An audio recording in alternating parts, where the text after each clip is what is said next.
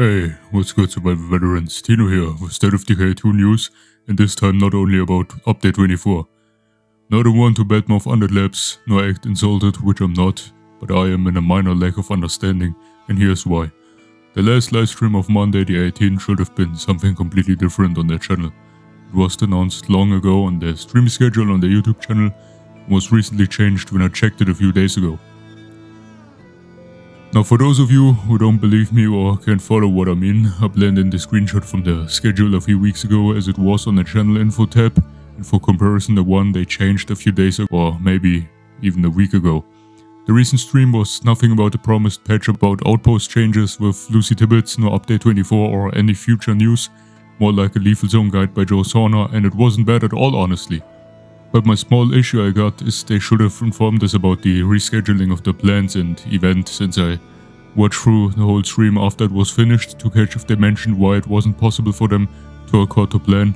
Even a small update about the change of plans on the Twitter or SOD2 news page would have been good enough, or a few words at the beginning. Like I said, for me personally it's nothing devastating, even though I woke up at 2 AM for it, because the streams usually end at 4 PM PST, and here in Italy it means 1 AM. So went to bed a few hours earlier to wake up earlier, but then I saw the unexpected. It got me slightly flabbergasted, if you wanna say that. Cringy word. So now you may ask, well Tino, why are you talking about it if it's nothing devastating or too impactful for you?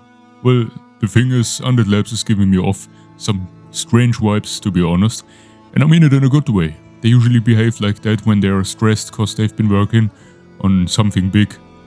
Technical issues, rescheduling of the plans, promising big updates, certain Undead Lab members who can make it to their appointments, and so on, are all things they did exactly 1 year ago when they were working on the Juggernaut edition. So here are my speculations. Yes, speculations, nothing 100% confirmed, but I'm a big fan of the developers since 2015 and when I purchased State of Decay 1, so I got their patterns and style of approach down by now, even though they are pretty unpredictable for most of the time. Something like I talked about before in a video about a week ago, we can expect something similar to the Year 1 Survival Edition that State of Decay had, or like the Juggernaut Edition for State of Decay 2 from last year. Maybe a Plague Heart Edition or Year 3 Survival Edition or State of Decay 2 Blood Feral Edition, something along the lines like that. You can name it. Like an Ultimate Edition with small upcharge, in order for us to get all the pre-order weapon and vehicle packs. So the one like the Prepper, the Apocalypse weapons, the SHTF pack, yeah, and a few new ones.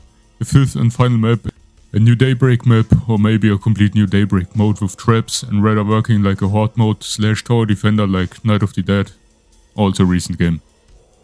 I already used a clip from the Fall Last stream when Harry Goffin, product director and thereby one of the highest chiefs of Undead Labs, promised us some great new additions and features, and even though we can all agree that at least 3 or 4 of those big features, big in quotation marks, will be small patches like the minor outpost change that will come, or the one from update 21 with the accessible survivor inventory option and similar stuff like that, but hopefully 1 or 2 updates will be something big.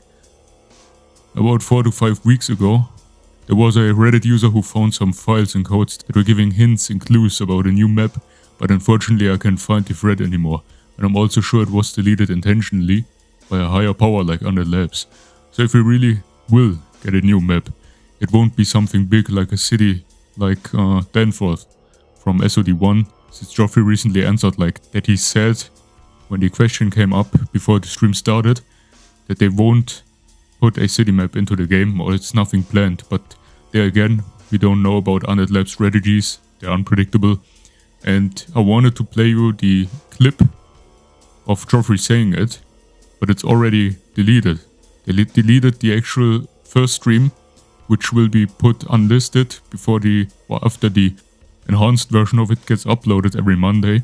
But unfortunately this time they didn't left it unlisted, they completely deleted the video. So my guess is they said something before the stream started that might have no value anymore. For example, this one that I just said, so a city map could be possible. Like I said, they're unpredictable. I mean, Danforth itself wasn't really a map. It just had a setting or a surrounding panorama, skyline, a city skyline, something like that. So a snow map is also no option, since that would be too costly and would have a higher impact on the resources and budget. They should save for SOD3, which might have chances for dynamic snow, since they want to use the Unreal Engine 5 for it, so big hopes for that. But maybe, and that is simply a personal wish, since I've always been a Wild West fan since I'm a kid, a Wild West themed map with a few older style towns with saloons, like the towns Cripple Creek in Colorado, or Oatman and Tombstone, both in Arizona, would be a dream for me. But once again, these are all just my wishes, my guesses. Nothing, or I wouldn't say nothing, but most of it isn't confirmed and it's written in the stars, so I want to hear your opinion, your thoughts, your wishes, because I, at this point, collected so many ideas and wish lists from you that I could do a complete series of it, so bear with me the next 2 weeks, months. I'll do a lot of content to SOD2 and some wishlist and predictions to SOD3, so if you're up for it, leave me ideas in the comments and your opinions on the whole topic, and especially about the last livestream, because maybe I'm not the only one who saw some people expressing their feelings. I mean, I wasn't really disappointed, like I said before, but flabbergasted. So yeah, thanks for tuning in, have a great day, stay healthy, bye.